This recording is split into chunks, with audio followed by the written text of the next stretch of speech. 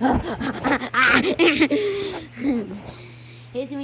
guys, it's me, James, and today I'm gonna be reviewing Godzilla vs. Kong because the movie just came out in theaters last week and on HBO Max, and I think that gave enough time for people to watch the movie. And so if you didn't watch the movie yet, what the heck, go watch it, because it's awesome.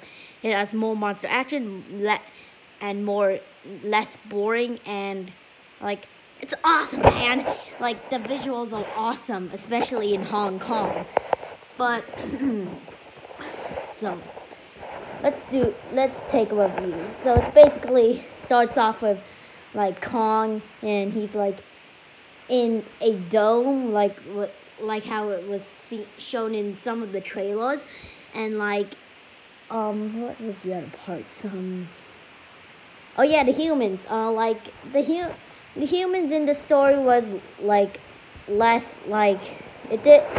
Oh, sorry guys. The humans were like less interesting, because like for the past MonsterVerse movies, the humans were more like more character, like more how do we put this together now? Like the characters had more more character arcs. Like in 2014, Kong Skull Island didn't really have one, but I don't know. But and Godzilla King of the Monsters. But now in this film, the director Adam Wingard focused more on the monsters instead of the humans, which I like, but it could have been better. Like, you could have still had the more monster action while still having the human characters having their own stories, just like the monsters. Even though even though we're not here for like the humans, you should still add some characters so then you can give some character arcs, especially for like one of the characters like Wen Sarazawa, because Wen Sarazawa, everyone knows the reason why he's building Mechagodzilla. He's making Mechagodzilla because oh yeah, I forgot. Because for revenge for Godzilla for needing Sarazawa for his father's death from King of the Monsters, so he's getting revenge on Godzilla. And yeah, everyone knows it, but they don't mention it. Even though everyone even if everyone knows, they should still tell that, so then everyone knows and they wouldn't have to theorize. But I like theorizing. But this movie was good. Godzilla's action was good. I like Godzilla blowing up the facilities, it was awesome, okay? Kong had his awesome moments. I like the war bats. I like Kong's acting. I like Godzilla's atomic breath. I like everything. I like everything about this film. Except one thing. Except for things. So I give this movie a 9 out of 10.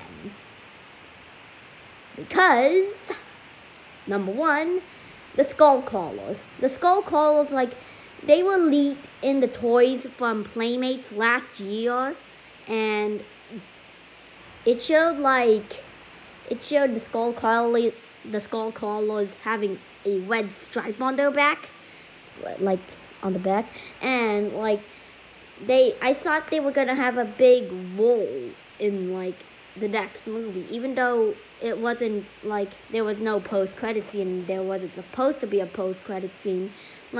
I would have loved seeing the red skull crawlers come out at the end of the film, and then set up the next movie, because this movie should have been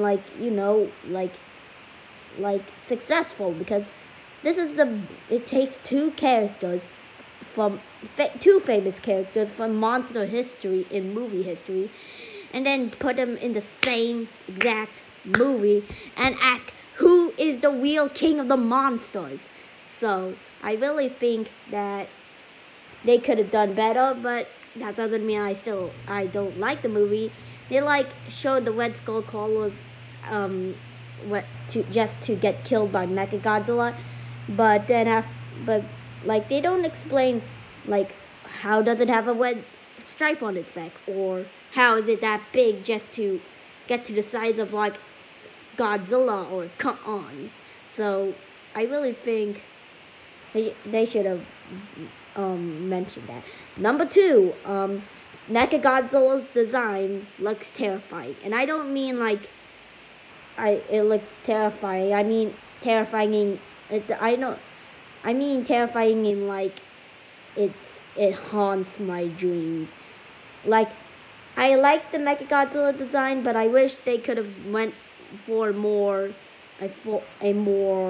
Ready Player One design, because that Ready Player One design from 2018 looked like similar to the legendary Godzilla, and it still looked like Godzilla, just a robot. So could have been like that.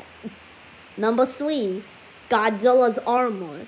For some unknown reason, Playmates like leaked one of the toys of Godzilla having red armor on his back, and I thought that was gonna play a role of like Godzilla having red armor to help him defeat Mechagodzilla, and like I completely forgot about that when watching the film until I remembered all those things that I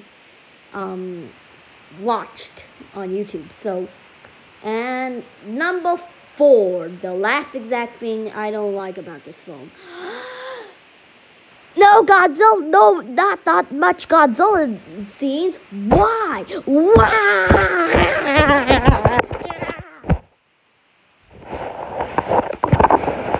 Sorry. Anyways, this part I don't really like, because I know Godzilla, like I thought this movie was about Kong and Godzilla's story, and it focused more on Kong's story than Godzilla's. It's like the creators don't have, like, in the past movies that Godzilla was in the MonsterVerse, like in the 2 films, 2014 and King of the Monsters, they showed him emotion. How real is that emotion? Like, where is that?